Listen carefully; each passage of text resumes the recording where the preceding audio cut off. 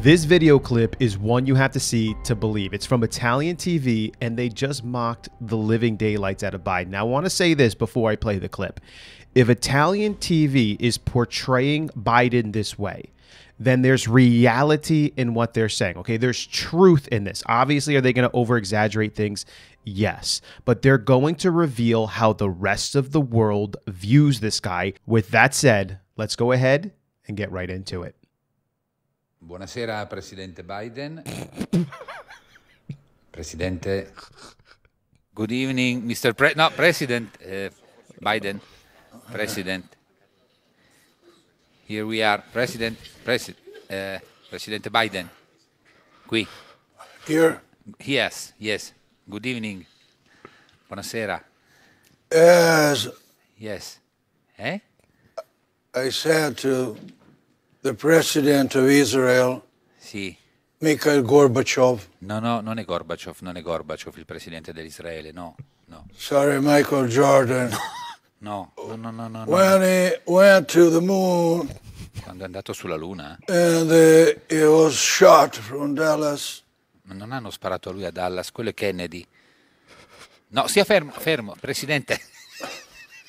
Presidente. Long shot from Dallas to the moon. Si sta confondendo con Kennedy. 40 millions. Sì. Miles. 40. Vabbè, ma non è lui, Presidente. Mr. President. His wife La moglie? tried to bring him No, ma quello è Kennedy. into the cabriolet. Do you? No, sta facendo confusione, Presidente. Yes. Sta facendo confusione, evidente. Sorry. Sì.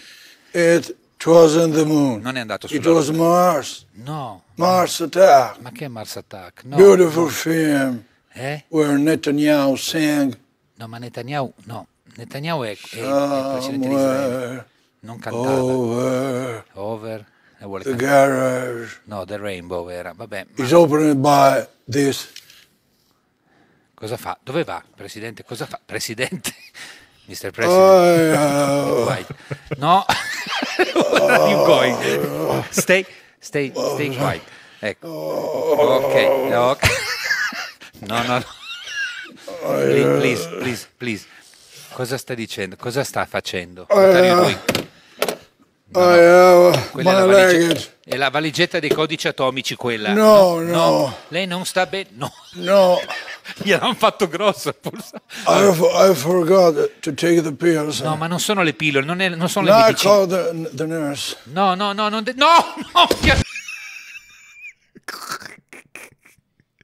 All right. Okay, I just composed my...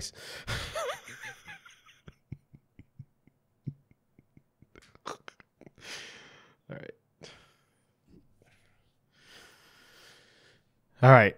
I'm good.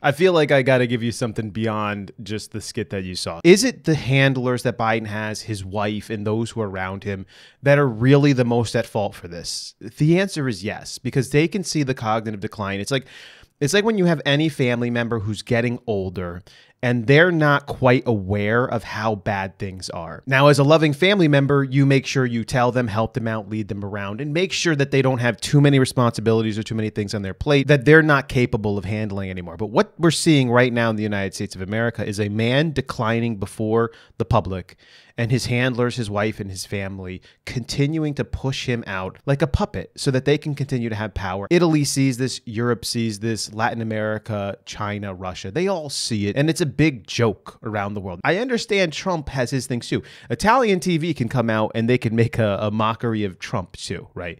But the mockery of Trump is not going to be on his cognitive decline or his ability to even make his way around a stage. They're going to mock Trump over other things, the way that he talks, his hair, the way that he tans his skin, the way that he talks sort of crudely about people, you know.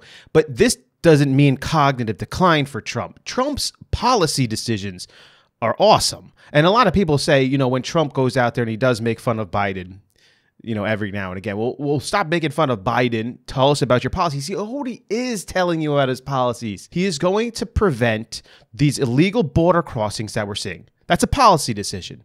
He is going to make sure that the United States is energy independent. He is going to increase oil drilling. He is going to ensure that the United States has favorable trade agreements. He is going to work to end the war in Ukraine by having some sort of compromise there. I could also see him working to end the conflict in Israel as well. When it comes to the inner cities, he is going to work to try and end the crime that's happening. Now, he has to work with the state governors and the city mayors in order to do this, so he can't, handedly do it. So he's telling you what his policy decisions are. So if you're liberal, don't pretend like you don't know what Donald Trump is. Well, just tell us what you're going to do. He's telling you what he's going to do. You either agree with those things or you don't.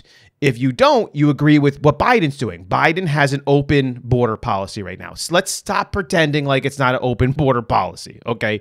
We have over 2 million people pouring in every year. Do the math, work it out, how many people that is per day. They're not even turning people back at this point. They're lifting the razor wire. They're allowing everyone in. They're flooding the cities with these people. This is clearly the policy. They have restricted the amount of energy independence that we've had. They've placed further government restrictions on oil. If you think that an ongoing conflict between Ukraine and Russia is a good thing, stick with Biden, because this is what this guy has been. It's just funding this war, not talking with Putin to try to figure out some sort of compromise here. The United States just keeps pressing forward, pushing on with this. It's going to be another ongoing, never-ending conflict like the ones that we've read about in history, that over time we all realize, wait, maybe the United States should have worked to try to end this thing and resolve this thing rather than sending, aid and stuff and eventually our own people into these places. If that's what you're for, then you're for Biden, right? So the policy decisions. Back to the skit. This guy, the whole world knows it. Another 4 years?